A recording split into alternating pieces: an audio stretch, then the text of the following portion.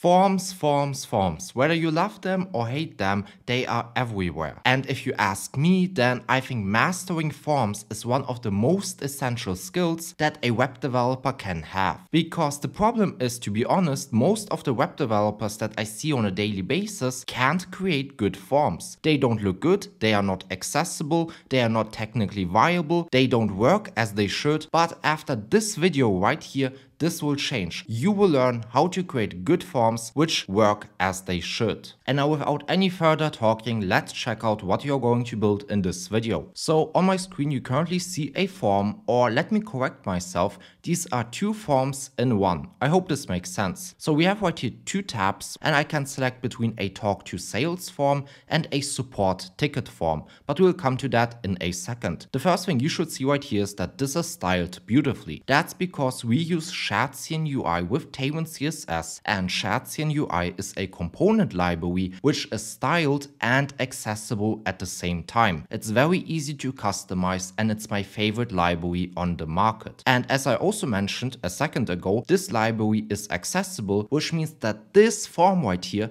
is also accessible. And to show you the accessibility, I will now click on the tab on my keyboard, and now you can see I can select the two forms just with the keyboard. No mouse, no nothing, just the keyboard. And of course, also all of this is built on Next.js, the best framework on the market. But let's try to submit this form right here. Whoa, we got right here a few errors. Why do we have errors? Well, it's quite simple. We right here have client-side validation plus server-side validation. For this, we use conform plus Zod. Zod is a TypeScript schema validation library, and conform is a form library. This means using Zod and conform, we can take the both together and we can create a great experience both on the server side and also on the client side. This also means that our form is completely secure, and that's exactly what you want. But since we are already talking about security, I think I should also mention that I have implemented a Honeypot Input. This means if a spam bot tries to right here submit this form, we will know that and we won't allow this bot to submit this form. But now, since we all know that, let me try to submit this form. So let's say Jan Marshall, let me give it an email. Let's say, hey, how are you? And let me right here submit it. So let's click enter. We have a beautiful loading state, and we got redirected to our success route. This is completely headless, so we built the success route by ourselves. You can customize it as you want, which is very, very cool. Now there are two things which I want to right here explicitly mention. First of all, as you saw, our button had a beautiful loading state, but also on my phone, I just got a notification that our form has been submitted. This form submission is made possible thanks to Getform, who is also sponsoring this video. Getform provides a headless form API that handles submissions, security, and notifications without needing to create our own backend. I have been personally using Getform already for about 4 years, and this is one of the most essential services that I use in all of my applications. And the cool thing is that it handles automatically our submissions, it prevents spam, and it centralizes everything in a beautiful dashboard. To show it to you, right here we have our two forms, so I will zoom in a bit, and you see all of the submissions right here. So we have 9 submissions for our talk to sales form, and we have right here 2 submissions for our support ticket. Also what you see is that I right here get an email from Getform that tells me that I have a new submission on my form. So right here it's the talk to sales form. We have the name, we have the email, and the message of the user who submitted the form. But that's not all. What we also have is an email for the user who submitted the form. In this email, we just say, hey, thank you for submitting the form. We will come back to you in a couple of days. And this shows you the need for Getform and why it saves so much time. But wait, we're still not done. There's still a cool thing. If you now go to our second form, you right here see that we can upload assets, so images or documents, whatever you need. So let me right here submit all of my data. Alright, I have now filled out everything, and I've also right here uploaded a image. And if I now click on submit, we have again a loading state, and we have right here a success redirect. What you'll now see is if I go right here to the dashboard from Getform, for our support ticket, you will right here see the name, you will see the email, you will see the message, the date, and then also the asset right here. I can download it and then it will download right here. And also, again, I get this notification right here on my phone. So yes, everyone, this is what we are going to build in about 2 hours or so. A complete form tutorial where we are going to build 2 forms which are completely functional, accessible, secure. They look very, very nice. And again, asset uploading and also this whole headless form API works as it should, which is very, very cool. In my opinion, this is probably the best tutorial right here on the internet, on YouTube. So if you're now ready to become a 10 times better web developer, well, then sit back. Again, get some water. Hydration is very important. And now, with all of that out of the way, let's go. Alright friends, so we're now in my screen, on my screen, at my screen, or at least you should now see my screen. So currently I'm in the terminal, and what I want to do first of all is install a new Next.js project.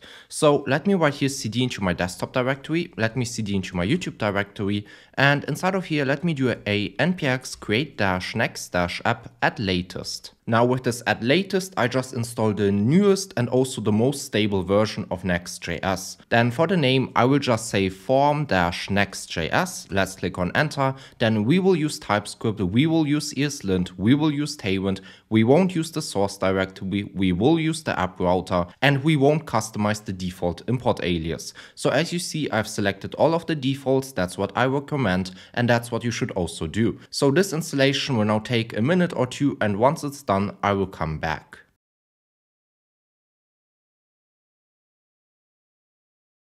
Alright, as you now see, Next.js has been fully installed, or in other words, everything has been set up. So what you can do now is go to your Visual Studio Code or do Cursor or whatever code editor you like. And as you already also see right here, I've already opened the project. To do the same, go to the top on File and then on New or Open Folder. So inside of here, let me first of all go really quickly inside of the package.json to see what we have. So right here you see we have right here React version of 18, we have a Next.js version of 14, but this project is completely compatible with Next.js 15, so the release candidate. I tested out everything. It works with TurboPack, with Next.js 15, with React 19. It works. The only problem is that the installation is a bit, let's say, funny, because when you install Shadcn UI or our server validation library, you have to do a -- force, because the peer dependencies haven't been yet updated, because again, Next.js 15 and React 19 are not fully deployed or not fully released right now, which means they are still like in a beta state, if you want to call it like that. So officially it's a release candidate, but for now I will call it beta. So again, right here I use Next.js 14, but if you want to use Next.js 15, it does not make any difference, to be honest. So since we are now done with that, we can now get started. You should all know right here this code structure. I don't really think I have to go inside of here. But let's first of all go in the app folder. Let's go in the page.tsx. You right here see all of these default things. We don't really need that. So for now, let me first of all open the terminal to see how our website and in that sense our dev server looks like. So let me right here do a npm run dev. This will start our dev server on localhost 3000, and then let me open that in Chrome. Alright friends, so the dev server has started and this is what you have right here. So again, that's our default page.tsx. This is not what we need. We want to start, or we want to create our own form component. So what we can do for now is delete everything in the return statement. Let me just delete everything. Let me zoom in a bit more. And inside of here, for now, we can just return a div element, h1, and I can just say hello from Next.js. If I now save that and again go back, you see now right here on the top, hello from Next.js, and that looks good. So what we can do now is install Shadcn UI, our component library, to make our form look beautiful, and then we can get started with everything. The form submission, our headless form API from Getform, we can create our client and server-side validation, our loading state, everything like that. So for now, again, let me go to ui.shadcn.com. And if you don't know what Shadcn UI is, it's quite simply a component library. It's built on Redux UI. So if you have never heard about Redux UI is a component library which is not styled, but completely accessible, which is great. and Shadcn UI takes these accessible components, so right here, and builds on top of them. So at the end of the day, we have accessible components which are also styled beautifully. And the nice thing also is that you can really easily customize them and do whatever you want with them. One big problem that I had with, for example, Material UI in the past was that they were accessible, they were styled quite good, but you couldn't really customize them and modify them. With Shadcn UI, it's different, it's very easy to customize, and that's what I like. So what we have to do first of all is right here go to the documentation, so to the docs, and then right here we now have the installation tab. So what framework do we use? We use Next.js. Who would have thought? So let me go to Next.js, and what I want to do right here is copy this installation command. So this is the CLI npx shadcn init. So let's copy this right here. I use npm. Let's go back to VS Code. I will stop my dev server. Let me clear everything, and then let me just paste it inside of here. As you will now see, the CLI right here will do everything for us. Or first of all, I have to install the newest version because there is a new version, which is always quite cool. And inside of here, it will now ask us in a second a few questions. So as you see, what style would we like to use? Well, I think the New York style is fine enough for us. Then for the base color, let's choose neutral. And for CSS variables, yes, let's use that. That's always good.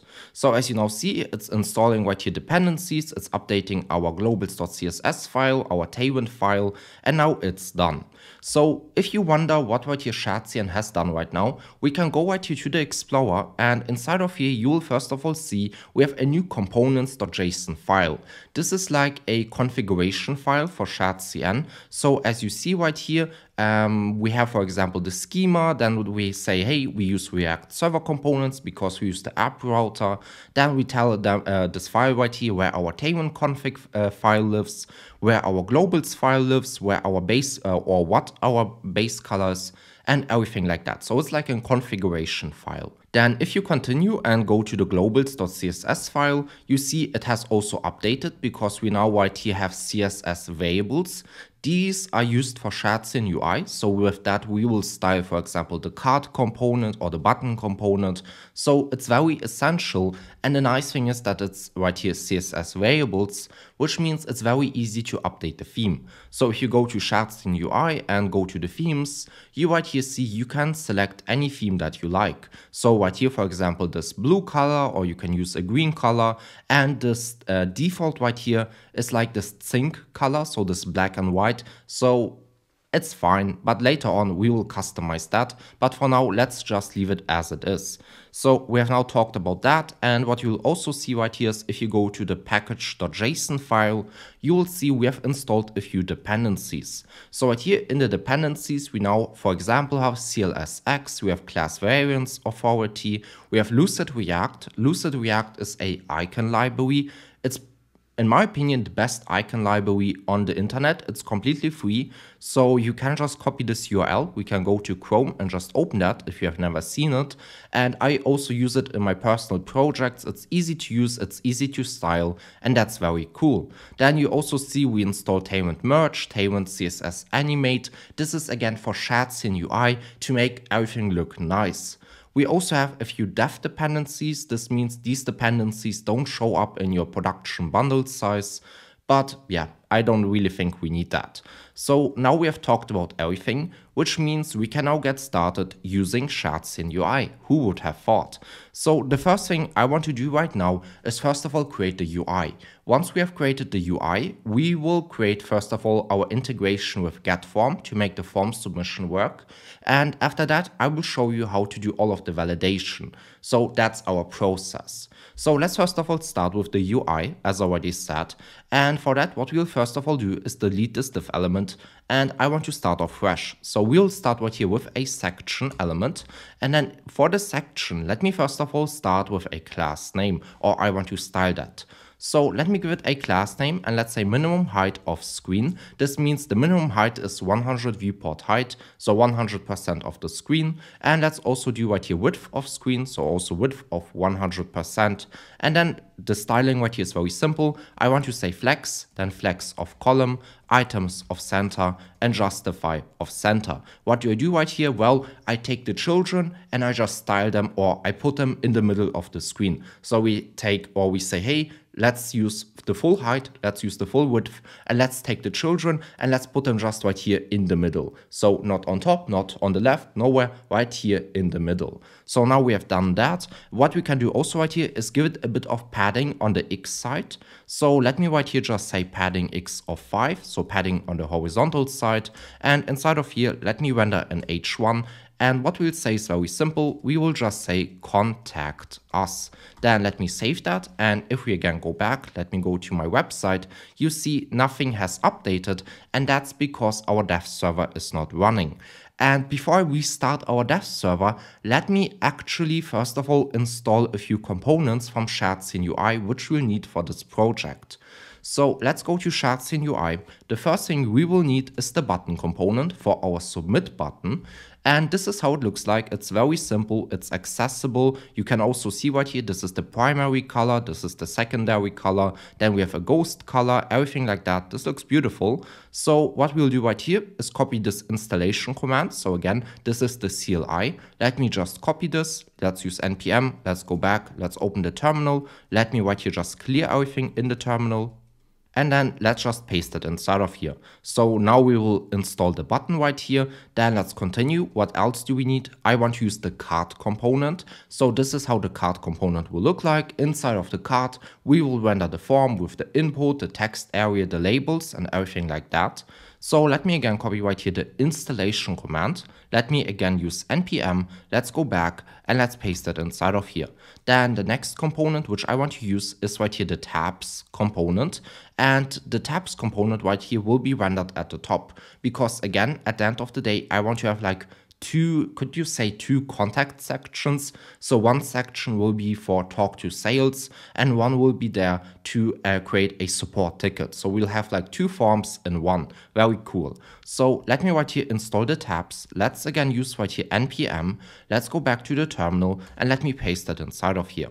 Then what else do we need? We need the label component. So the label is what will be rendered above the input. So for example, we will have a input for the name, and on top of this input, we'll just have a label which will say name, so that the user knows what to input inside of this input. I hope this makes sense.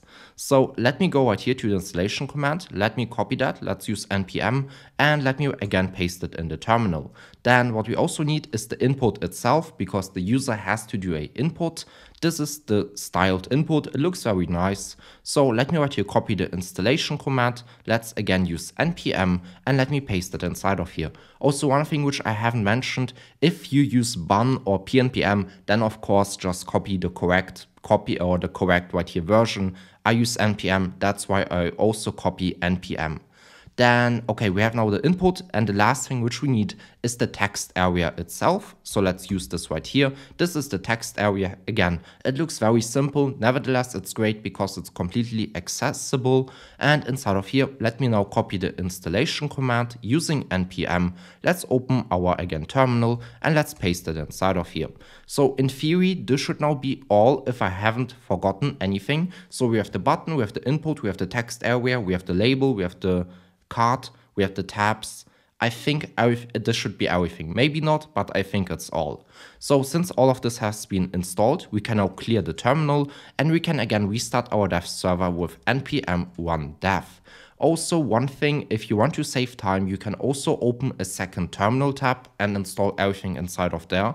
The reason why I stopped my dev server is because Next.js sometimes has a bit of bundling problems, and then there are some problems. So that's why I personally always restart the dev server, because this just gives me 100% security that everything is running as it should. And right here, I can now again go back to my website and restart that. Alright friends, the dev server has again restarted, and one thing you should do right now is drink some water. It's very important, you want to stay hydrated. But now let me continue. So we now have this contact us text, this H1. Does it look good? I don't think so. I think it could look a bit better. So let me again go back, and also one thing you should know is that it's now centered, which is cool. But now let's make it a bit bigger because it's currently not big enough. So for this H1, let me give it a class name, and let me say text of 4XL, and then let's say font of bold, and let me also say for now nothing. Let's save that, let's again go back, and now you see it's bigger, and I think this looks quite good. Okay, then what else do we need? We have now the H1, and now I think we can get started with rendering our card component. So let me right here get our card. This is imported from our components. Let's open that, and then right here for this card, let me also give it a class name. So I want to give it a max width. I don't want to allow the card to take the full width. I only want to allow the card to take a certain width. So let's right here get a class name, and let's say max width of custom value, and then for that let's say 500 pixels. Let me also say W of full, and now this looks good. Then inside of the card, what I want to now render are our tabs. So as already said, we will have two forms in one, and for that we need our tabs. So let me get right here my tabs. This is imported from the components, and please make sure that you import everything from the components and not from Redux UI. If you import right here tabs from Redux UI, you will get like Webpack errors. You don't want that, so please make sure that everything is imported from the components. It's very important. So let's now import that, let me open that, and then in the tabs, the first thing which we'll have is our card content. So let me right here get my card content from the components. Let's open that. Let me give my card content for now. Actually, no, don't give it any styling. Let me first of all show you how it looks like. And in the card content, I want to render our tabs list. So this tabs list will be there to render our two tab trigger. So let me right here get a tabs trigger. Let's import that right here from components. Alright, and now in this tabs trigger, let's just say this will be the trigger for talk to sales. Now, as you currently see, this component complains, and the reason for that is that we are missing one property, and this property is our value property. So let me give right here this tabs trigger a value, and for the value, this will be sales. This is just the value with which we can identify this tabs trigger.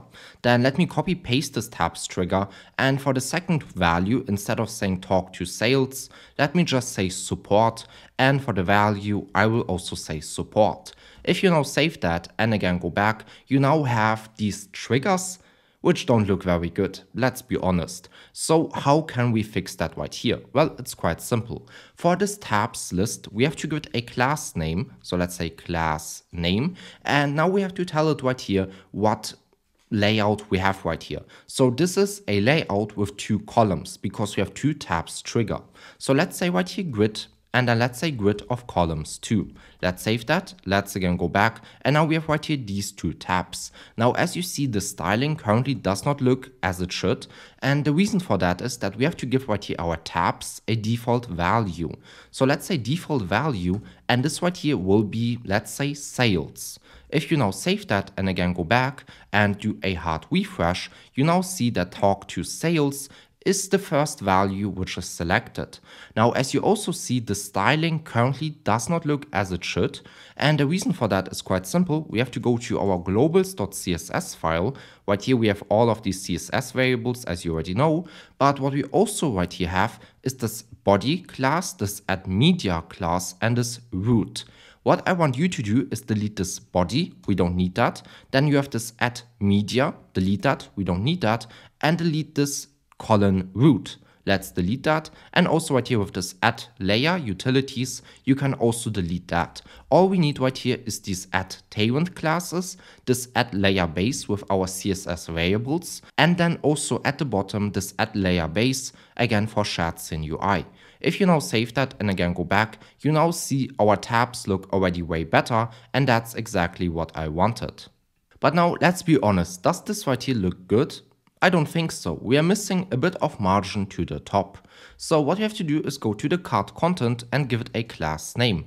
And right here, let's just say margin top of 5. If you can save that and go back, you see, yes, this looks already way better and we can now leave it like that. Also, you see if I, for example, tap inside of here, this is, as already said, this accessibility, which is very cool. Now, one thing which you also see right here is that our H1 does not have any spacing to the card component. This is not what I want. So let's give this H1 right here a margin bottom, and this will be of 7. Let's save that, let's go back, and now this looks very good. So we have now created our card component with our tabs trigger, and what we can do now is create our tab content. So let me again go back to VS Code, and what I want you to do now is go underneath the tabs list, but still in the card content, and inside of here we will create a tabs content. It's very important that you import that from your components. Let's open that, and we have to now right here pass a property, because as you see right now tabs content complains, and that's because we are missing the value property. So we have to tell right here this tabs content to what tabs trigger it belongs to. So this tabs content belongs to the sales trigger, so for the value this will be sales. Then let's continue with our tabs content. Let me right here create a p tag, and I will just say you want to integrate your product with us, question mark, so right here question mark, we can help you, please contact us down below. Let's save that, let's again go back. You now see we have this p tag, it looks quite good. Nevertheless, I think we can style it a bit better. So let's give this p tag a class name, and let's right here just say text of muted, which will be foreground, and text of small. If you now again save that and go back, you now see, okay, this looks good, we can leave it like that. So we have now our p tag, and now the next thing which I want to do is create our form, finally. So let me again go back to VS Code, let's go underneath the p tag, and inside of here we can now create our first form element. Now for the action, let me for now delete it, we don't have a action, quite simply. And inside of this form, we can now create our inputs. So let me first of all create a div. This will be the parent of our label and input. And let me give this div quite simply a class name, and this will be grid. And then let's also do a space y, and this will be of 1. Then inside of this div, I can now render a label. This is imported from our components. And inside of here, this will be the label of name. So right here, we will input our name. Then underneath the label, let me render our input. This is imported from our components. This is self-closing.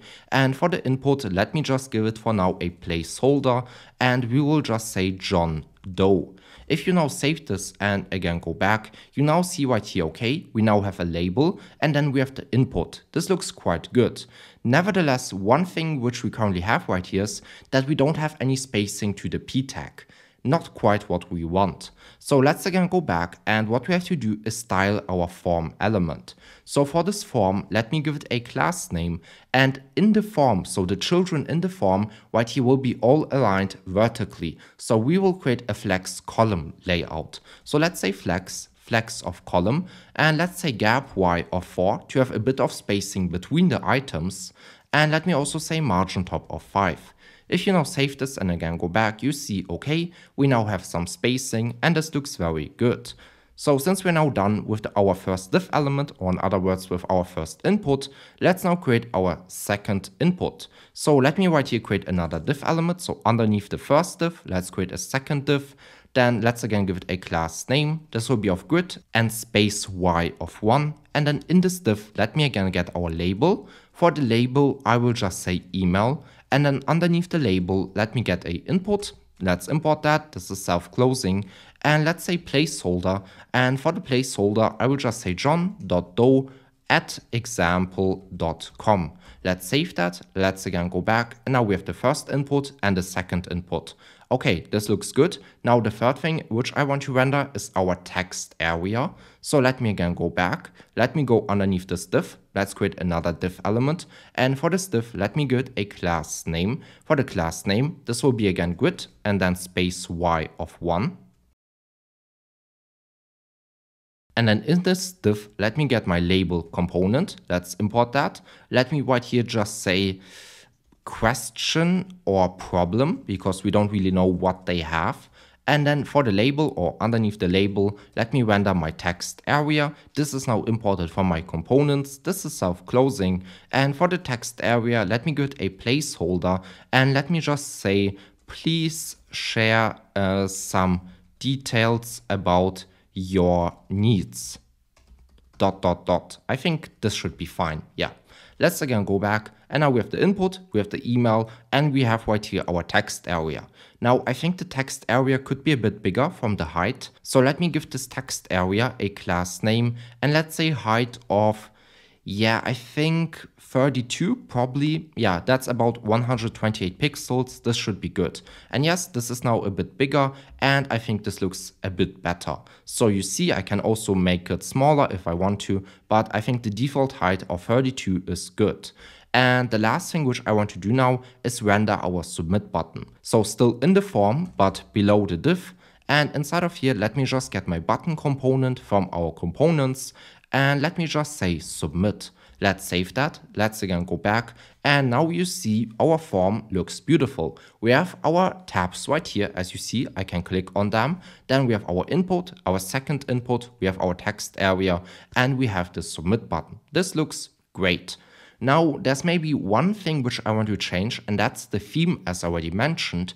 Currently, we have like this black or zinc theme. I'm not really sure what it is, but if I go back to Shadcn UI, as already said, you can go right here on the top two themes, and we can update it to our liking. Now, normally I always choose blue, but for this video I will choose or select violet. So now instead of having a black color, we have this violet color, which looks very good. So what I can do right now is click on copy code. This will open a new modal, and let me click on copy.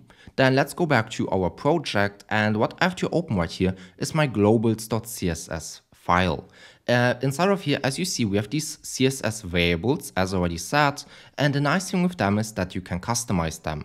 And that's exactly what we do right here. We change our CSS variables. So what you can do is delete this at layer base, just the top one, leave this at layer base with the border right here, it's still needed, delete right here this with the CSS variables, and paste what you have just copied. So now we again have our new CSS variables.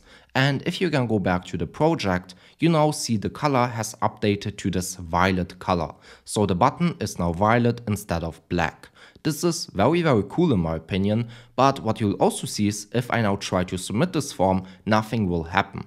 Now, first of all, let me show you this accessibility. If I now click on tab right here, you see that, okay, this is very cool. If I again click on tab, you now see, okay, we are now in the form. If I again click on tab, we now have our input. I can type something. I can again click on tab. Then we have our second input. I can now click again tab, and now we have our text area. So this is accessibility in action. Very, very cool in my opinion. And at the end of the day, you should always try to create something like that, because if you didn't know, a lot of people on the web have issues, not issues in a bad sense, but issues in that way that they can't, for example, use the mouse or something like that. And in that sense, accessibility is very, very important. Okay, and this is now very cool, but now we have to also fix our second form, because if you currently open that, you see we don't have any content, not really what we want. So let me again go back to VS Code, let me close the globals file, we don't need that, and let me go underneath this tabs content. So we are still in the card content, but now we are underneath the tabs content. Let me now create a second tabs content, and inside of here we have to again pass a value, because as you already know, Shadcn UI has to know to what trigger it belongs. So right here, our trigger, we gave it a value of support. So let me copy that, and let's give it right here a value, and this value will be support. Then in the tabs content, we can again render a p tag. Instead of just doing it manually, we can just copy this p tag, because the styling is already created.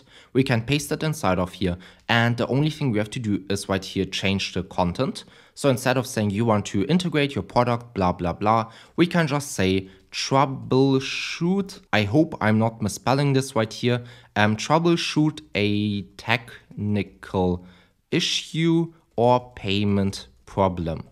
something like that. Again, write whatever you want, it does not make any difference. If you now go back and click on support, you now see, okay, we now have a p tag, and this is again very cool. And since we now have right here our p tag, we can now also create our form. So let me go back, let's go underneath the p tag, let's create a form element, then let me delete the action, we don't have one right now, and then for this form, let me also get a class name, and this will be again a column layout, so flex column, which means let's do flex of column, gap y of 4, and margin top of 5. Then inside of this form, let me render a div, and this will be again the parent of the two inputs, or not of the two inputs, but of the label and the input.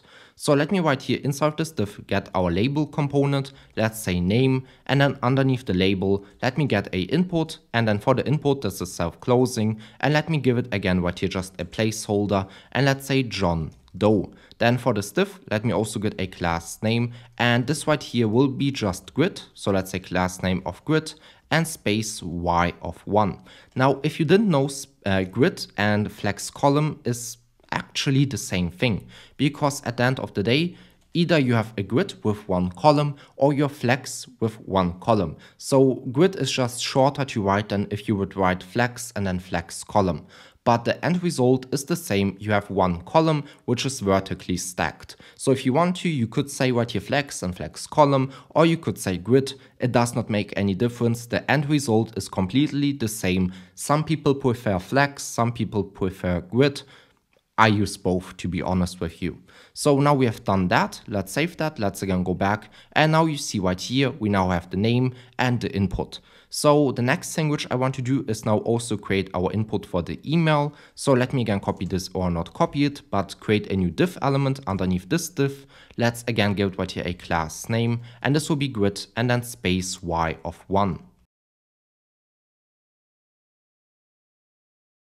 Then inside of this div, let me get my label, let's open that, and inside of here, let me just say not name, but email. Then inside of this label, or underneath the label, let me get my input, this is self-closing, and then for this input, let me get a placeholder, and for the placeholder, I will just say john.doe@example.com. Again, if you save that and go back, you now see we have an input for the name, and we also have an input for the email. This looks quite cool. Let's continue. Let's create another div element. This will now be for our text area. So let's create a div. Let's give this div right here a class name. And for the class name, this will be again grid and space y of 1.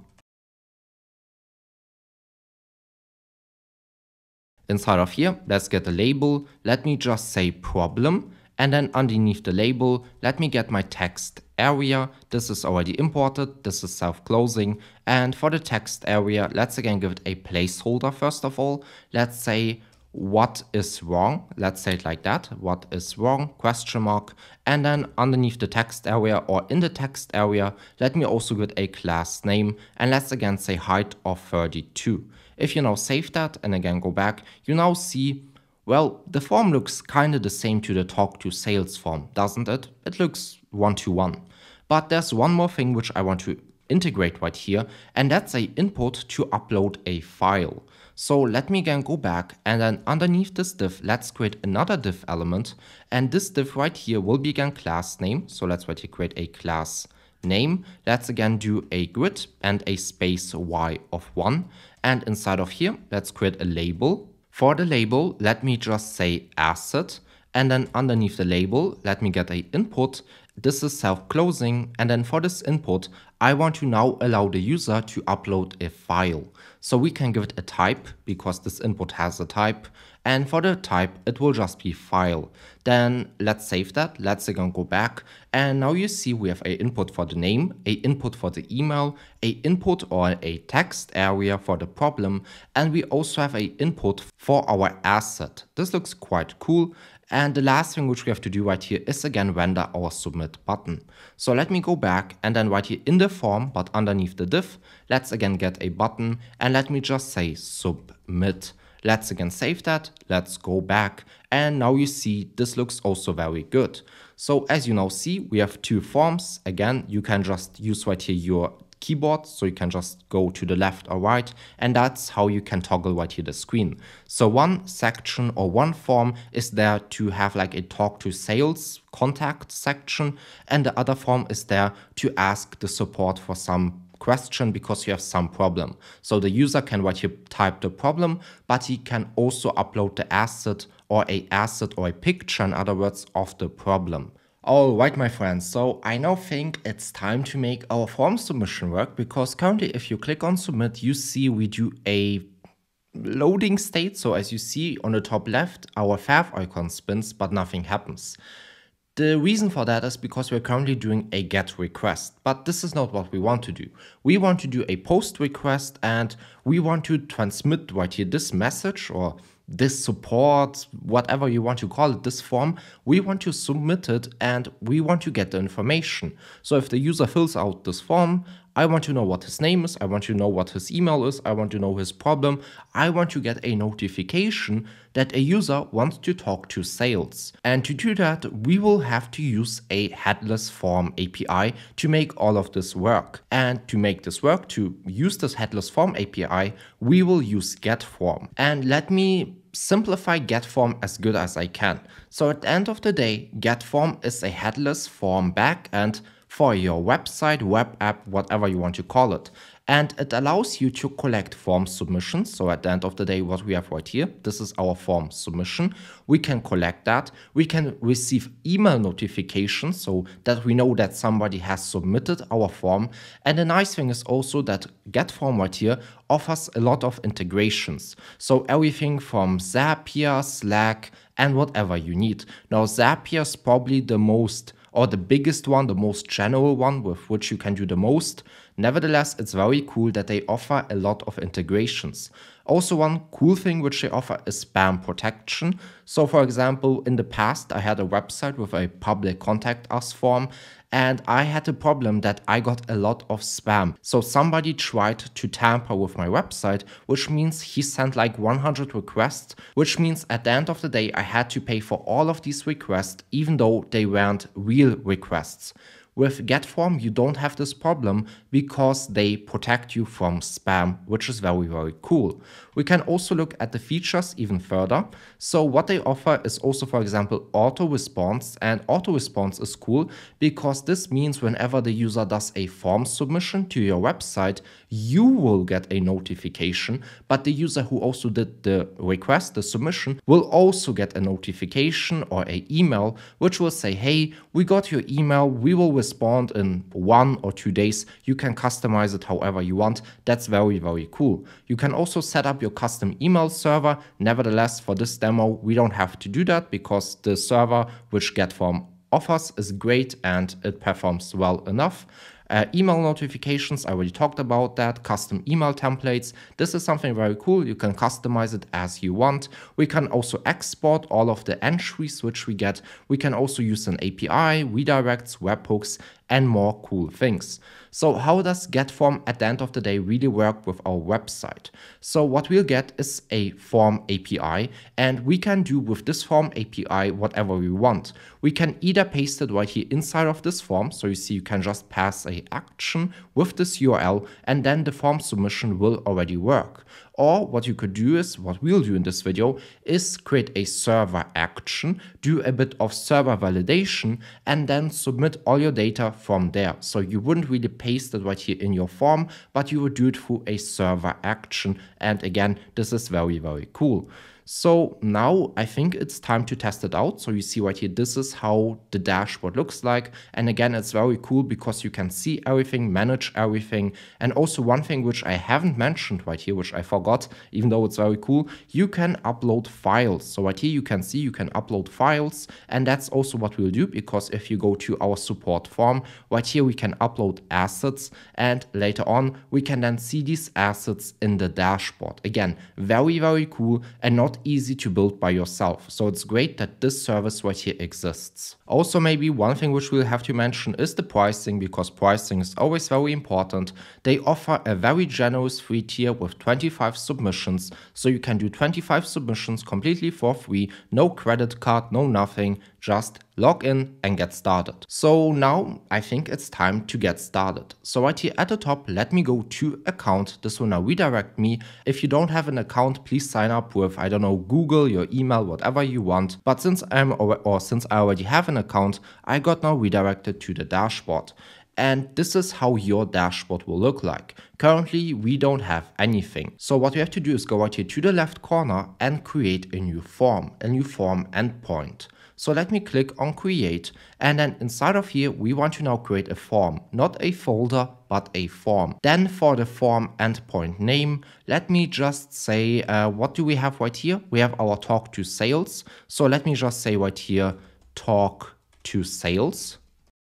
Then the next step is to select your time zone. Please right here select the time zone in which you are. For me, this will be right here Berlin, but if this is for you, I don't know, Madrid or Malta, then please select the correct one. Okay, so I've now talked to sales and I've also selected the time zone, and now I can click on create. So now we right here have our talk to sales dashboard, let's call it like that.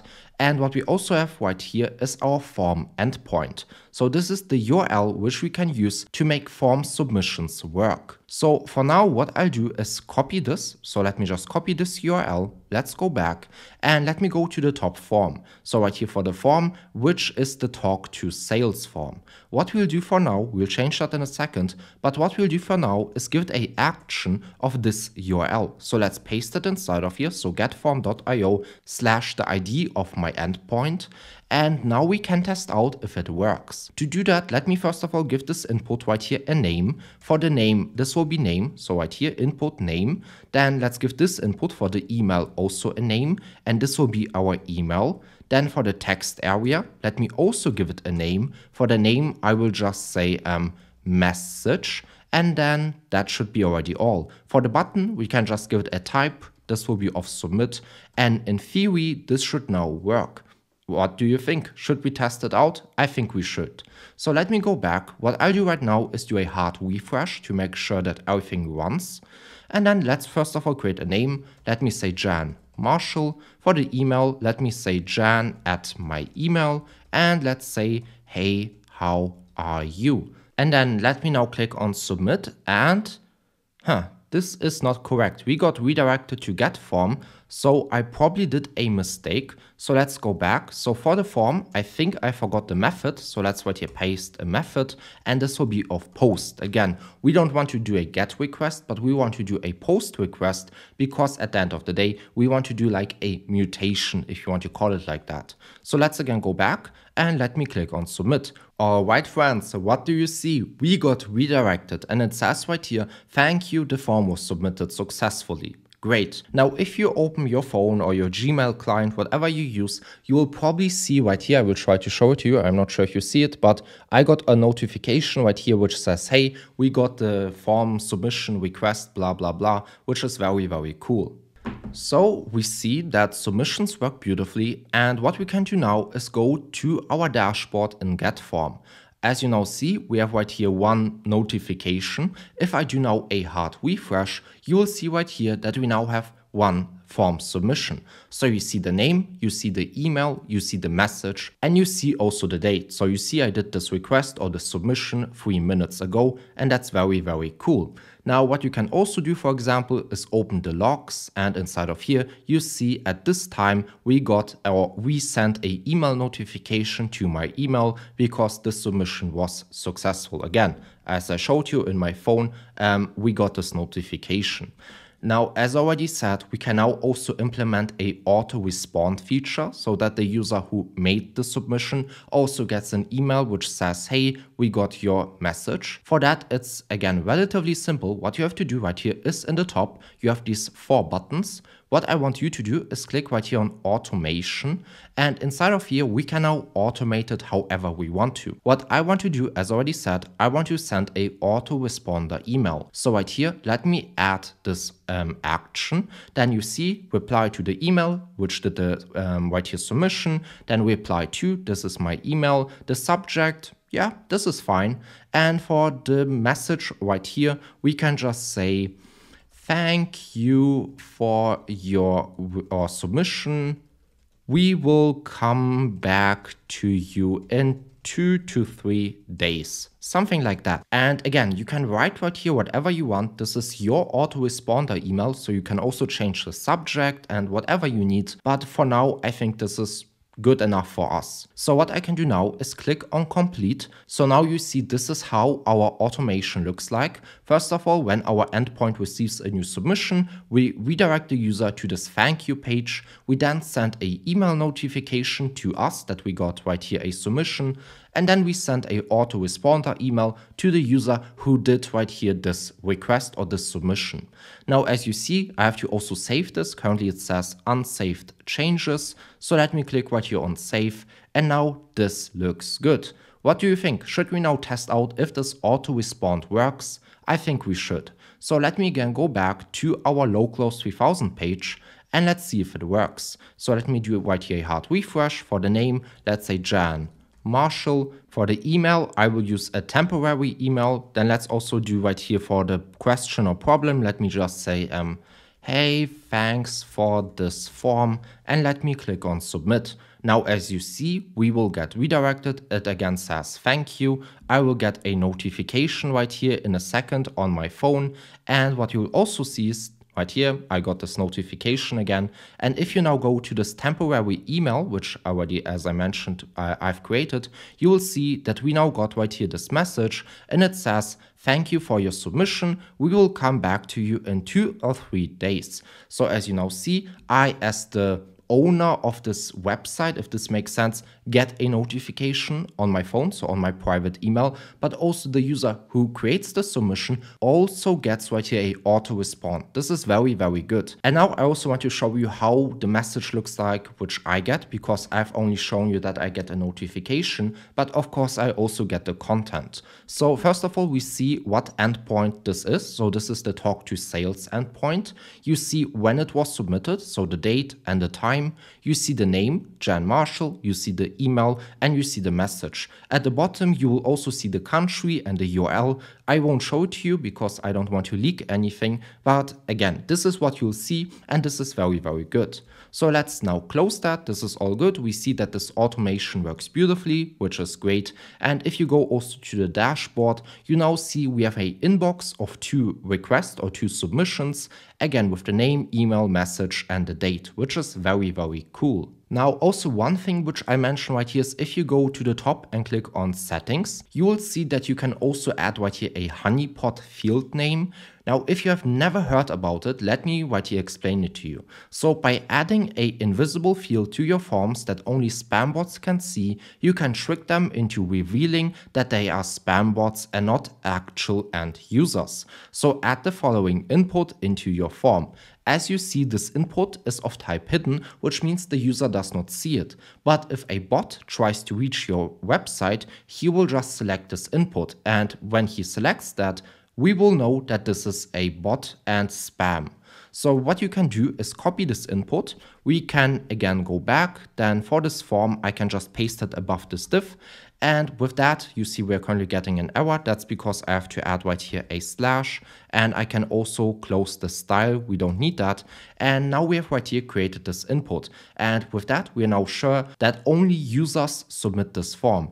If a bot comes, he will toggle this input, which means we won't make any request because we will know that this is not a real human, but a bot. So now we have done that. Let me copy also this input for the second form because I want to also protect it right here. And now I think we are done with that. So what should we do now? We have now learned that our submission works. We have now created all of the auto-respond feature, the notification feature. I think what we should do now is integrate this form in our server action, because currently we do it right here through the form, but this is not very safe because I want to do server validation. So to do that, we will use a server action. Let me open my Explorer. Let's go in the app folder, and inside of here, let's create a actions.ts file. This actions.ts file will be there to store our server action, who would have thought, and right here, we will also do our server validation. Now, since this is a server action, the first thing I have to do is mark this as use server, so that this right here runs on the server. Then let's now create our server action. So let's do an export async function. This will be called talk. So let me spell it correctly. Talk to sales action. Then let's invoke it and let's open that. So now we can use this server action right here to connect it to Getform. To do that, it's relatively simple. What we have to do is a constant response, and then this will be equal to await fetch. Now inside of this fetch, I have to pass the URL of the endpoint. So if you again open your page.tsx, in the form, we have already pasted right here this URL. So what we can do is copy this URL, and what we'll do right now is create a new environment variable. So we will store both of these action URLs inside of our environment variables just to make sure that nothing is leaked to the client. Even though it's okay to leak to the client, I just want to make sure. So let me create a new file right here in the root directory, not in the app folder, but in the root directory. Let's do .env, and then inside of here, let me create a talk to _sales URL, and then this will be equal to this URL. Let me also stringify it and paste it inside of here. So now we have created a .env file with our environment variable, and now it lives right here. This means we can now use this environment variable talk to sales URL inside of our action file. So let's do a process, so process lowercase .env right here talk to sales URL. Right here you currently see the TypeScript complaints, and that's because right here it does not know if this environment variable is defined. So a TypeScript trick to help with that is to add a exclamation mark at the end, and now right here TypeScript knows that this environment variable is defined. Then another thing which I want to do right here is also add the method. So let's add a comma, open an object, let's paste our method. Then for the method, as you already know, this will be post. So this is uppercase P-O-S-T. And what we have to do also is add our form data. Now currently we don't get any form data. So in the params you can get your form data, again lowercase, and this will be of type form data. I can now pass this form data to right here this response. So let's right here get our body, and this body will be equal to our form data. So what we did right here is just create a standard post request. We passed the URL of our API, and we passed our form data to our body. So this should be now in theory everything, and I think we should test it out. So what we can do right now is copy this talk to sales action name, so the server action name. We can go to our page.tsx. I can delete the method. I can delete this action. Let me create a new action, and as in value, let me import the talk to sales action. This is imported from the actions file. Let's import that. Let's save that, and let's see if that works. So let me do right here a hard refresh. Let's say Jan Marshall. Then let's say test@test.com, and let me just write some description, some message. Let me click on submit, and let's see if something happens. So you see now we didn't get redirected. That's because we do everything from the server action. But if you heard that, I got on my phone again a notification. This means if I go to my dashboard right here, so let's go to the Getform dashboard, let's go right here to talk to sales. You now see we have an inbox of 3 submissions, and this has been created 1 minute ago. So we see this again works beautifully, and that's very, very cool. Now what I want to do is, if the user has created right here a submission, and if it was successful, I want to redirect the user to a success page. So let's create first of all for that a new success page. So let's go in the app folder. Inside of here, let me create a success page. Let's create a page.tsx. And now inside of here, we can create a nice looking success page. So since this is a route, let me do right here a export default function. Let's just call it success route. Then let's invoke it and let's open that. Let me now create a return statement. And then in the return statement, let me create right here a section element. In this section, or for this section, let me create a class name, and I want to again center everything in the middle. So let's say height of screen, so 100 viewport height, width of screen, flex, then flex of column, and items of center, and justify of center. Again, with this section, we just center everything in the middle, and that's all we do right here. Then in this section, I can now render our first div element, and this div will be the parent of all the children inside of here. So let's give it a class name of flex of column, since I want to have a column layout. Then let's do an items of center, a justify of center, again to center everything. Then let's create a rounding. So let's do a rounded of, let's say MD. I think this is fine. Let's do a border. Then let me also create right here a border of dashed. This means the border is not solid, but it has like little dots, so dashed again. And let me also create a padding of, let's say 8. Let's do a text of center. And let me also do a animate of in, and let's say fade in of, let's say 50. So 50 right here, the opacity. Okay, this now looks good. And then in this div, I can now render a icon. So let me render a div. We will need this div in a second. And in this div, let me render the check icon. This is imported from Lucid React. This is self-closing. And then for this check icon, I can give it a class name of size 10. This means width of 10 and height of 10. And I can give it also a color, so let's say text of green 500.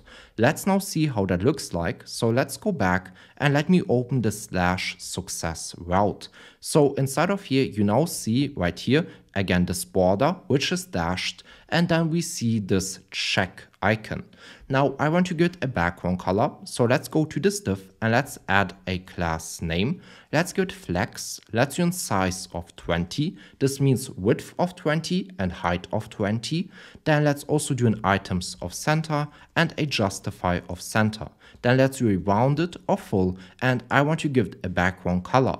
Now if I say BG of green 500, you will see now we have one green dot. This is not what I want. I want to have opacity of 10%. So let's say /10. And if you now save that and go back, you see, cool, this looks very, very good. So let's leave it like that. Let me now also create a title and a small description. So underneath this div, let me just create an H2 and let me just say success, we got your message, exclamation mark.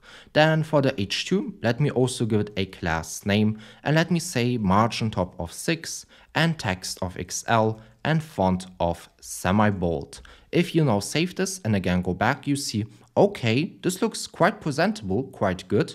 So what do I want to do also right here? Well, let me also add a description.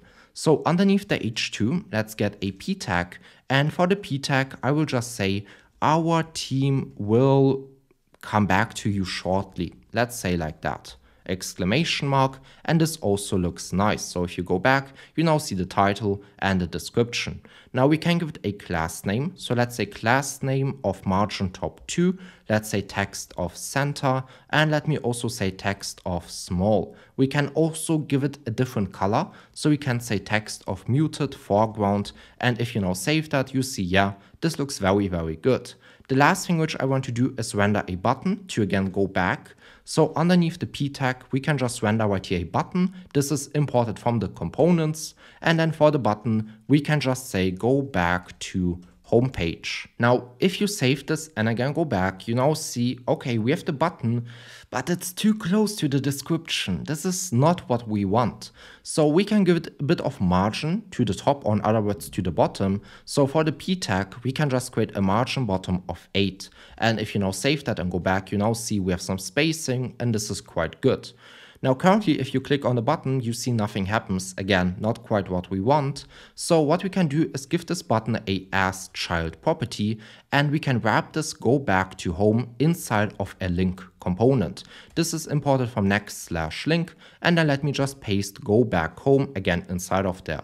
For the link, I have to pass it an href, and for the href, this is just an empty slash, or in other words, the home page. If you now again go back and hover over this button, you see on the bottom left corner that it redirects to localhost 3000. If I click on this button, you see we get redirected. So great, this works beautifully, this works how we want it to, and now we have to redirect the user to this route if he created a successful submission. So for that, let me again go back to our actions file, so inside of here, and what we have to do right here is an if check. And for the if check, it's relatively simple. So we have to do a if, and we have to say if the response is not okay, so exclamation mark and then response.okay. If it's not okay, if it was not successful, then I will open that and just throw a new error. So let's say throw a new error, and let's say something went wrong. But if everything was successful, I want to redirect the user to the success route. So let me just do a return redirect. Now it's very important that you import redirect from next/navigation. If you import that from next/distribution, you will get a lot of errors and you don't want that. So please import it from next/navigation. Let's import that, let's invoke it. And for the route, this will be just /success. And now this should work. Do you think we should test it out? I think so. Let's go back, and for the name, let's say Jan Marshall. Let's again just give it some test email, hello.com, and let's say, hey, do we get redirected? Question mark.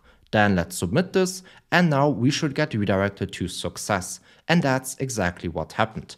In a second, I will again get a submission. As you see, I just got that. And you will also see if I now go back to the dashboard and do a hard refresh, we now have 4 submissions, and the last submission was a few seconds ago. So we see this works beautifully, and that's very, very cool. Now, as you also see, there's now one thing which I don't like. Our submit button does not have any pending state. Not quite what I want. I want to have a pending state which says, hey, please wait, or submission, something like that. To do that, it's quite simple with Next.js, thankfully. So what we have to do is create a separate component. So let's go in the app folder. Then inside of here, let's create a components folder. And inside of there, let's create a submit buttons.tsx or a submit button.tsx, so a singular word. And to make this work, or to make now this pending state work inside of here, we will have to first of all mark this file as use client, because in this file we will need a hook which relies on the client side. Or not on the client side, but on a JavaScript bundle. And if you mark a component as use client, you will automatically get a JavaScript bundle, which is what we need right here. So what we can do now is a export function. We will call it submit button. Let's invoke that, and then let's open that. Inside of here, I have to now get the pending state. So let's do a constant. I want to destructure it, and this will be equal to useForm status. Now it's very, very important that you import useForm status and not useForm state. Both do completely different things. So please import the correct one. So useForm status. Let's import that, let's invoke that, and then right here where we destructured now, we can get our pending state. And this pending state right here is a boolean, which means it could be either true or false. This means we can now use the ternary to render the button for each state. So let me right here create a return statement. Let's use empty tags. And then inside of here, let me now do a ternary. And let's say if pending is true, let's use a question mark, let's return something. And if not, let's return something else. So if pending is true, let me return for now just a button component. Again, this is imported from our components. And inside of here, let me just say submitting ... But if pending is not true, let me also return a button. Again, let's use our button component. And inside of here, I will just say submit form. Let's save that. And what we can do now is use this component right here inside of our page. So let me copy the name, submit button, let me open my page.tsx, and then instead of rendering right here this button, let me delete the button and let me render right here our submit button component. This is imported from our components and this is self-closing. If you now save that and again go back, you see nothing has changed. If I do a hard refresh, the button looks one-to-one, nothing has changed. So what we'll do right now is style our pending state a bit more, because currently it's just saying submitting, but I want to also render an icon. So in front of the submitting text, we can get a loader2 icon. This is imported from Lucid React. This is self-closing. And then for the icon, let's get a class name. This will be of size 4. This means the width and also the height is of 4. And let me also get right here a margin right of 2. So a margin to the text. And let me also say animate off spin. If you now save that, this should now look good. We could also give our button right here, first of all, also a disabled state. This means the user won't be able to submit the form when it's pending. And let me also give right here a variant, and this will just be outline. Then for the button, when it's not pending, let's also get a type. And then for the type, this will be just of type submit, because with this button, I want to submit the form. So yeah, I think we should now test it out. So let's save that. Let's go back. Let's do a hard refresh. And let's say again, Jan Marshall. Let's say jan@jan.com. Let's say, hey, how are you? Does the pending state work? Let's click on submit form. You now see the loading state right here, and we got redirected. Great, this is what we wanted. So now we have created a beautiful form. We have made form submission work. We get a autoresponder email, and yeah, everything looks good. The only thing which we are now missing, the last thing which we are missing, is the validation part. Again, I just got right here my notification, but what we are now missing is the validation both on the server side and also on the client side. Because a lot of people will try to tamper with your form, they will try to submit the form even though that they haven't inputted anything, and that's not what you want. That means you want to validate the data on the server side, but also on the client side. And for that, there are a lot of libraries on the market, good and bad ones, but what we'll use in this video is something called Conform.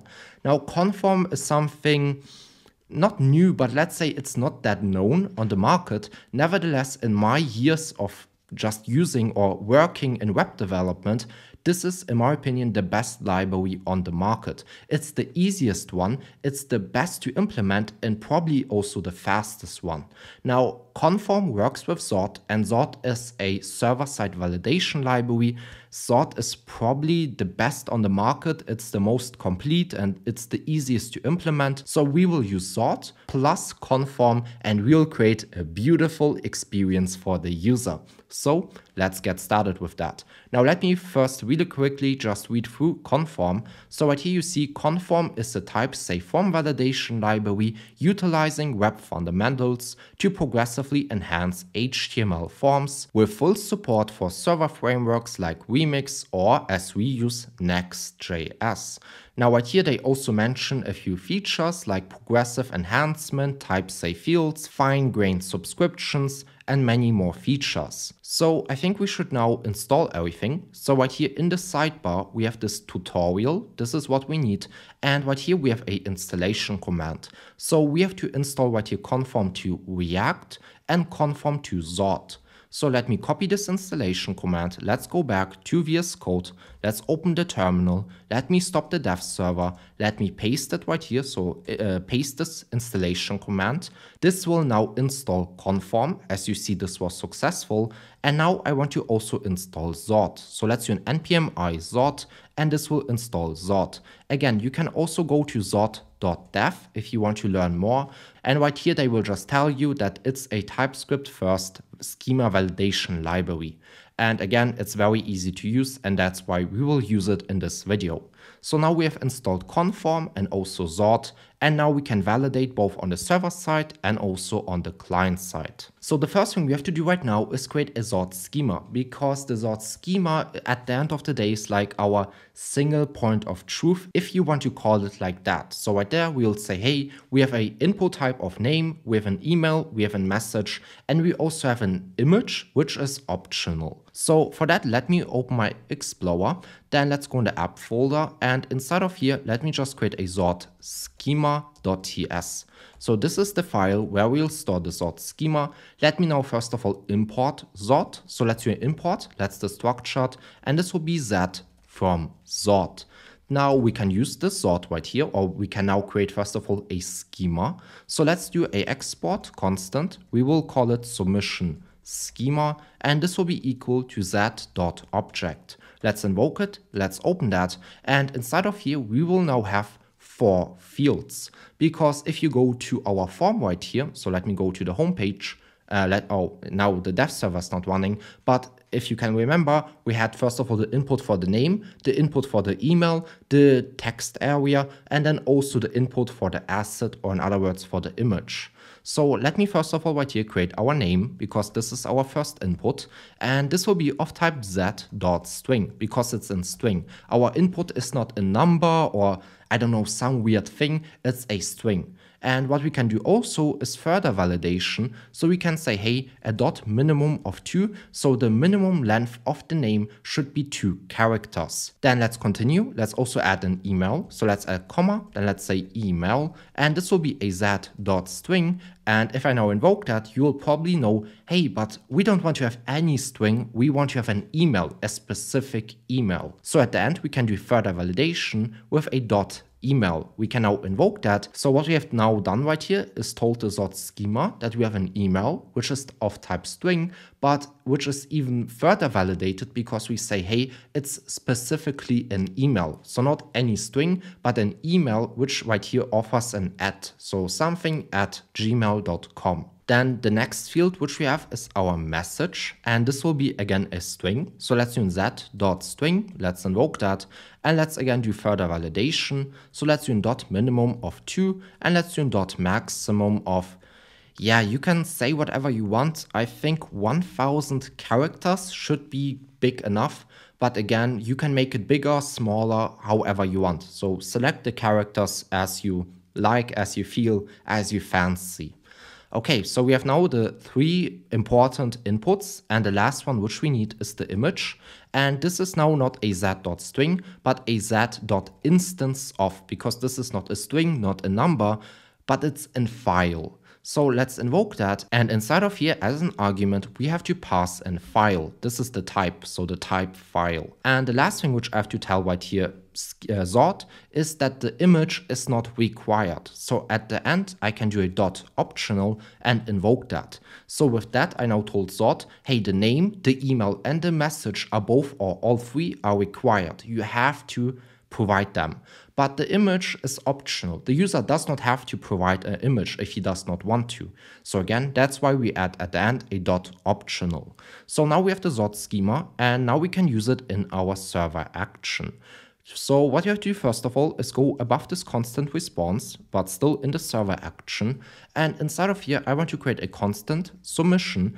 And inside of here, what we have to do now is compare our form data against our sort schema, because the form data has to have the same types as our sort schema. And if there's some difference, some problem, we will know that there's some issue and we can throw an error. So this will be equal to pass with sort. Pass with sort is imported from conform to sort. This is the helper which we have installed.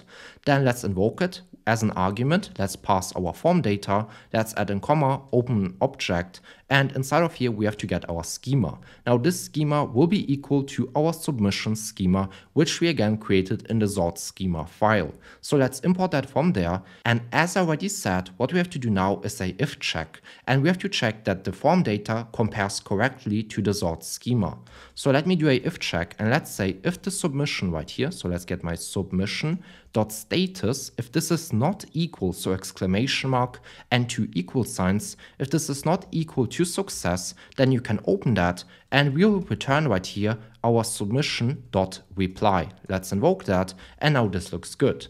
So again, let me simplify it. First of all, we right here create our submission. Then we compare our form data against our sort schema.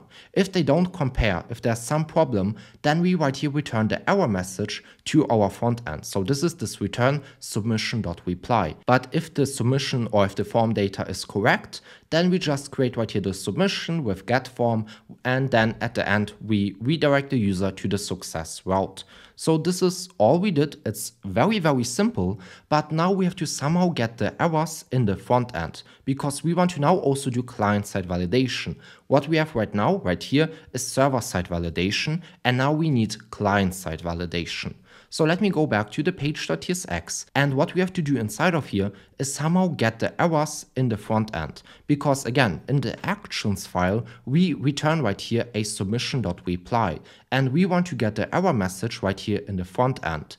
And for that, we have to use a hook, again provided by Next.js, or let me correct myself, it's from React. So this is a hook provided by React, with which we can get statuses or responses from our server action. So right here above the return statement, we can now get the status from our server action. So let's do a constant. Let's use these array symbols. And I want to get, first of all, our sales result. And I want to also get our sales action.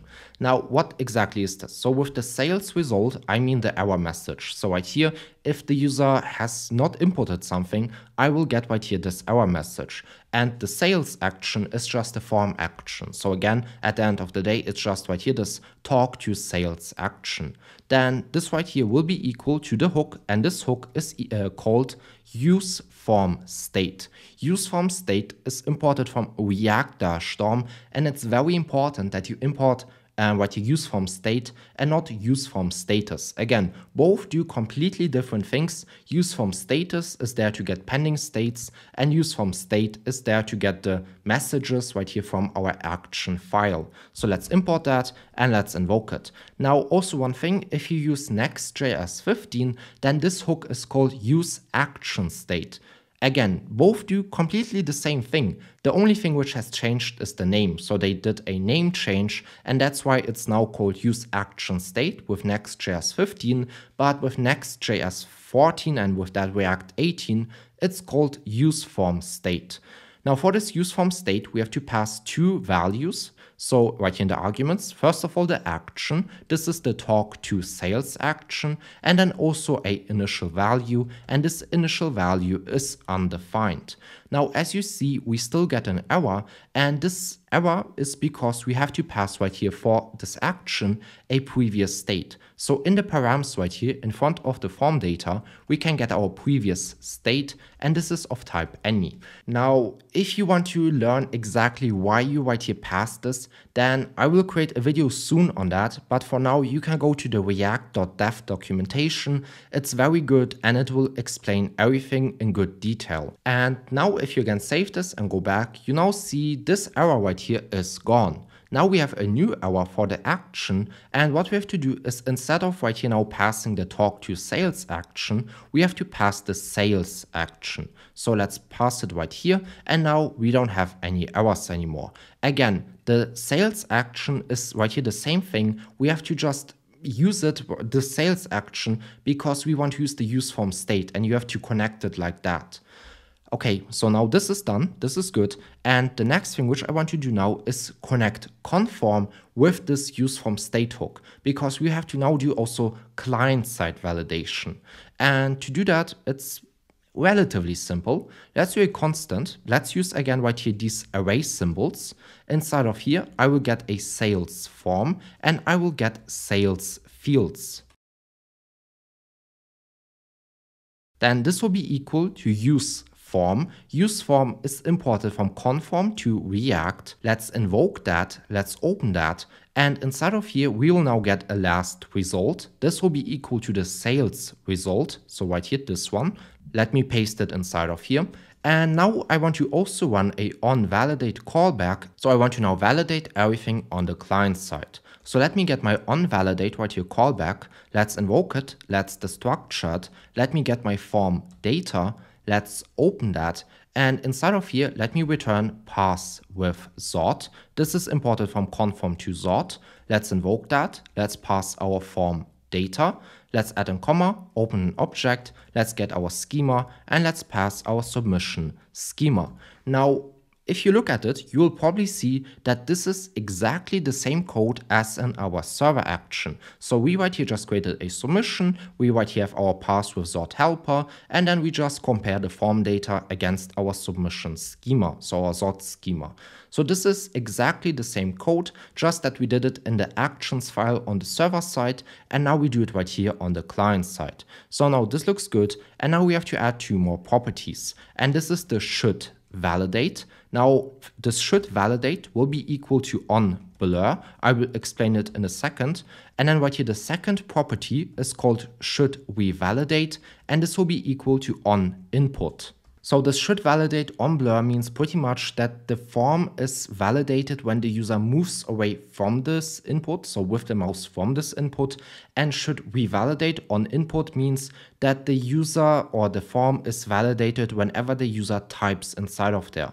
So combining these two things at the end of the day ensures that the initial value of the form and also when the user finishes entering the form is at the end of the day real-time safe so that the user gets live updates.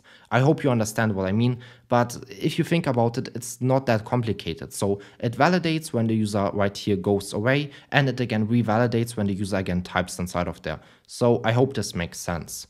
So now we have at the end of the day now combined conform with right here React, and what we have to do now is somehow validate our fields.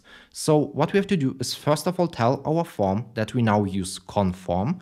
So right here underneath the action, we can first of all give it now an ID. For the ID, this will be our sales form.id. Then we will also have a onSubmit, and this onSubmit will be equal to our sales form.onSubmit. And then we'll also have our action, which we already have passed.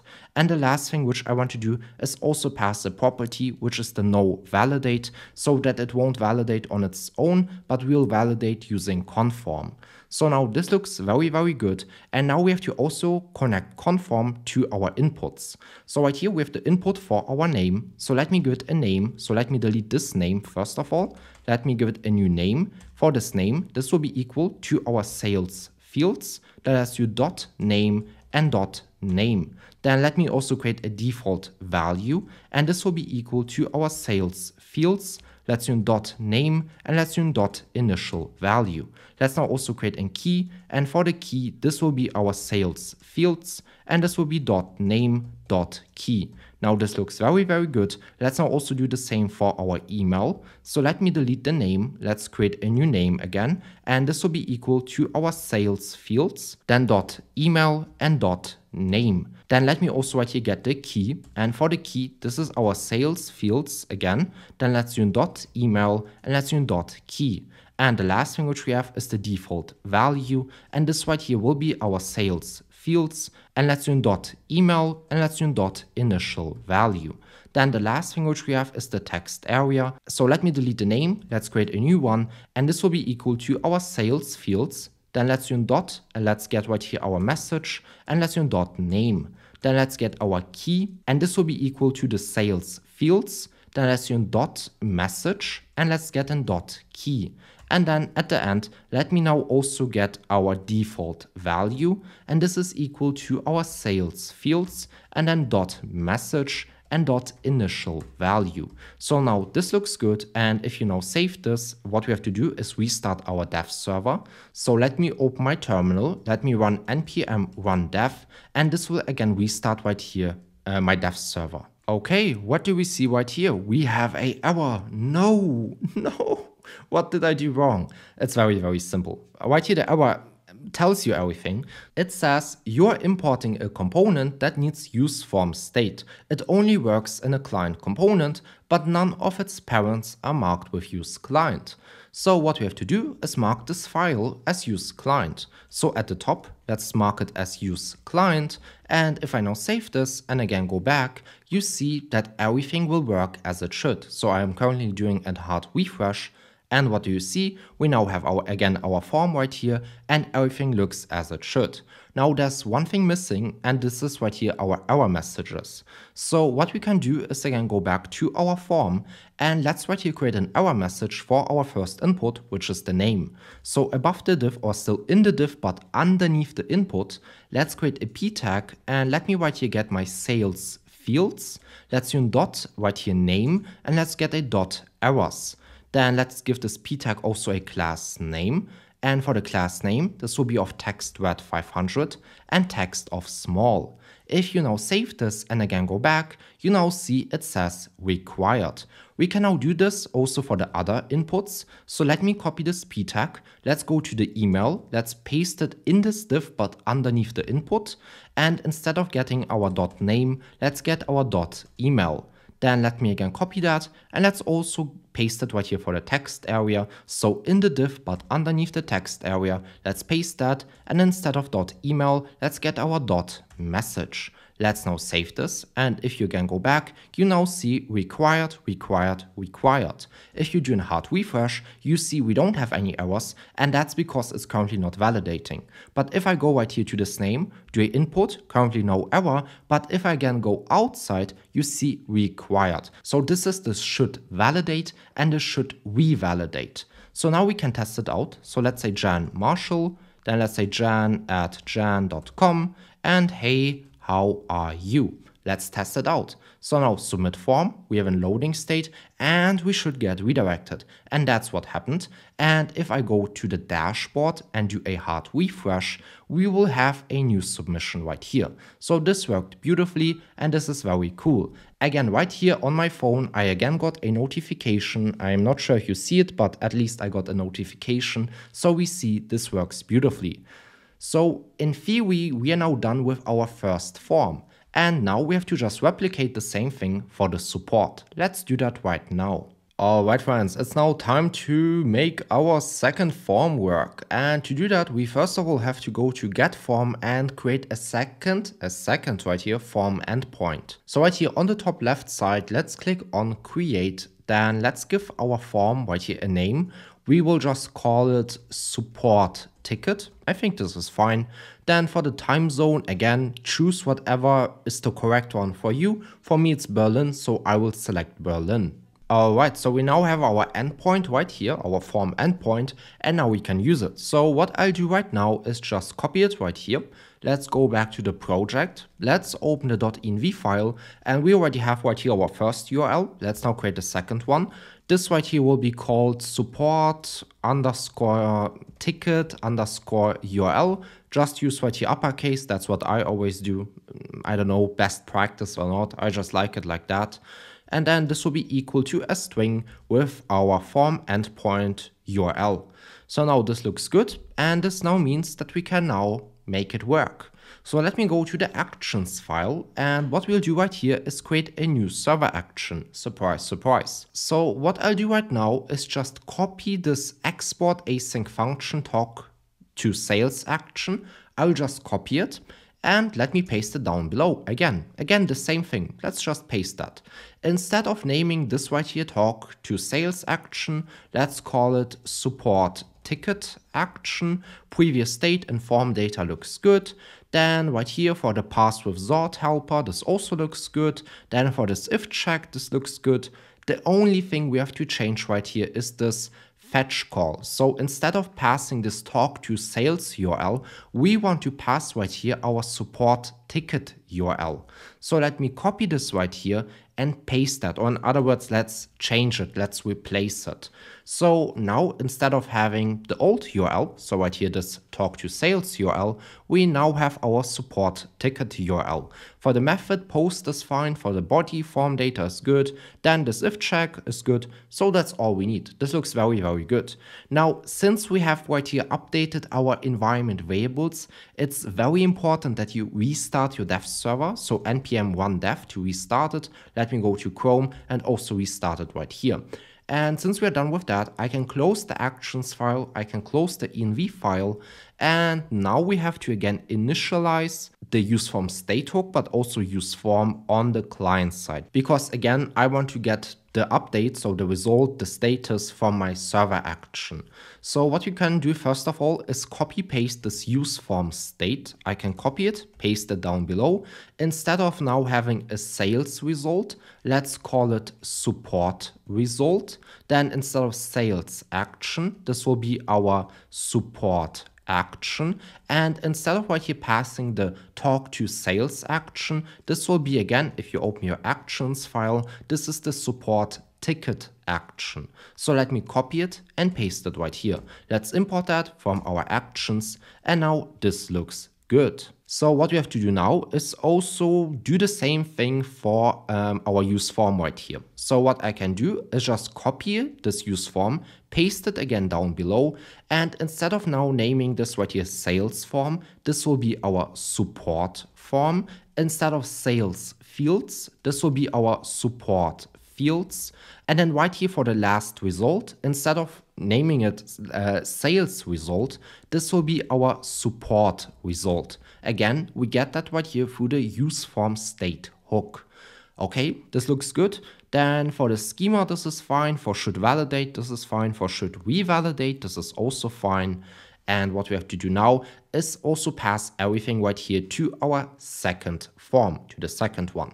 So let's right here start with the form. Let's give it an ID. This right here will be equal to our support form, then .id. Then we also right here have a onSubmit, and this onSubmit is equal to our support form, and then .onSubmit. And the last thing which we have right here is our action, and for the action, this is our support action. Let's also pass a no validate property, and now this looks good. So now let's again combine our inputs with conform. So right here the first input is our name. Let's get a name property, and this will be equal to our support fields. So let me spell this correctly. Then .name and then .name. Who would have thought? Let's also get in key. For the key, this will be our support fields. Then .name and .key. And the last thing which we have is our default value, and this will be equal to our support fields, then .name and .initial value. Let's now also do the same for the second input for our email. Let's give it a name. For the name, this will be again our support fields. Then let's do .email and .name. Then let's get in key. Then for the key, as you already know, this is again our support fields, then email and then key. And the last thing we have is our default value, and this is again our support fields, then email and then at the end initial value.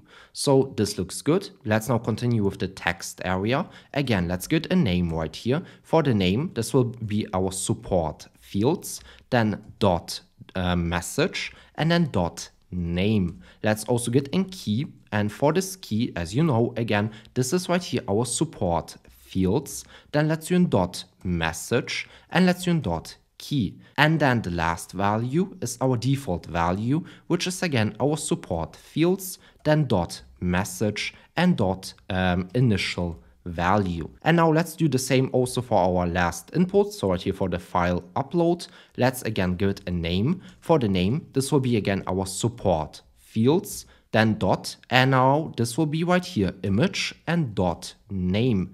Then let's also give it right here, where do we have the key? For the key, this will be again our support fields, then image and key. And now this is already all. We don't have to add right here a default value. And the last thing which we have to do is update this button, because currently it's just a standard submit button, but I want to have my submit button with the pending state. So let me get my submit button component. Let's get that. This is self-closing. And if I now save this and again go back, let me go to my website. Let me do a hard refresh. You see, yeah, nothing has changed. Everything looks beautifully. Now, what is one thing which we have to add right here? Well, this is again our error messages, because currently we don't display them. So what we can do is again go right here to our form. Let's go to the first div with the input for the name. Let's create a p tag. So let's get a p tag, and I want to again get my support fields. Then let's get the name and errors. Let's also get a class name, and this is again text of red 500 and text of small. Then let me copy this p tag. Let's paste it right here for the email. So right here inside of this div, but underneath the input, and instead of support fields.name, this will be .email. Then let me again copy this. Let's continue to the text area. Let's paste it underneath the text area. And instead of .email, it will be .message. Let me again copy the p tag. Let me go right here to the asset. Let's again paste it right here. And instead of .message, it will be .image. All right, what do you think? Should we test it out? Let's save that. Let's go back. And now you see required, required, required. Great. So let's test it out. Let's see if that works. Let me do a hard refresh. I think everything has been added. I'm not sure, but I think so. So let's go to the support field. Let's say Jan Marshall. Let's say jan@jan.com. Let's say, hey, how are you? And let me upload one image. All right, let's click on submit form. We have a loading state and we should get redirected. And that's what happened. Great, success, we got your message. Again, on my phone right here, I got a notification that we got a form submission. And let me open again Gmail and show it to you. So right here, you see we have a new submission with the endpoint support ticket, not anymore sales, but support. We have the name of the user, we have the email, we have the message and the attachment. I can open this right here. It will open a new tab. And this is my image, which I've uploaded. So as we see, this works beautifully. This is exactly what we wanted. And if I do a hard refresh in the dashboard from Getform, you also see it right here. Again, we have the name, we have the email, we have the message, we have the date, and we have again this file right here on the right side. I can click on that and then it's downloaded. Guys, we are finished with this video here. I'm drinking my water because I think this video is 1 hour long or so, but you have learned a lot. You have learned how to create a beautiful contact form, as you see right here. You have learned how to make a technically viable contact form, which means we have done server-side validation and client-side validation. You have learned how to protect it against spam with the Honeypot input, which is hidden. This means if a spam bot comes in, he will click on this input, which means this form won't be submitted, which is again very, very cool. Then what else have we done? We have created a pending state. We have again implemented Getform, a headless submission API or a headless form API, which makes submissions very, very easy. You see on my phone, you always get right here this notification that a new submission has come in. You saw how the emails look like. You saw how easy it is to automate everything, implement everything. And just in general, I think it was a good video. You are now one of the people who know how to really build a good form. Because believe it or not, most people on the internet don't know how to build good forms, how to build secure forms, but also how to build nice looking forms. So it's definitely a good skill which you have learned today. And thank you Getform for making this video possible. It's a great service. I have been using it already for years. I've been using it privately before they even reached out to sponsor a video. So yeah, thanks everyone for watching this video. Check out Getform in the description down below. It's a great service. Don't forget to like, don't forget to subscribe. Don't forget to maybe consider becoming a channel member to get access to more videos, but also to get access to videos before they are released to the general public. And now I hope you enjoy your day. I hope I can see you in the next video. And now, bye.